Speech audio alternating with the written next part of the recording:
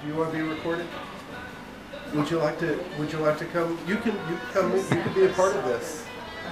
This is for MTSU. This is a project. And you know, I mean, you're wearing the Blue Raiders. My name is Chris Bergman, and I've been working for my wife Karen for the last 19 years. Back when Karen started this business, it was a home-based business because she was a single mom of 3 kids, and she needed something to do that would raise an income without having to leave the kids in daycare all the time. And she ended up doing gift baskets for corporate companies that would do a seasonal gift. When I came along, the gift basket industry in our house had grown into more than half the house. And by the time that you raise 3 kids and 2 adults and one small house with a company, we were ready to get out of that situation and move to a storefront.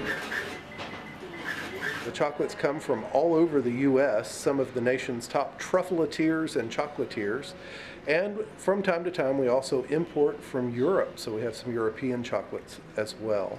The ornaments are designed by me, actually, and I have a company that works with me. It takes about a year to take it from idea to sketch to model to a full-blown ornament. The original Murfreesboro ornament came out in 1998 and was the first in a series of Murfreesboro ornaments. We started with the iconic courthouse, and you can actually see our little purple awning at the time there. And we chose to do a different scene each year. So for the past 19 years, we've put out one ornament every year. We talked about it and knew that historic downtown Murfreesboro was the place we wanted to be, simply because we had both grown up here in Murfreesboro.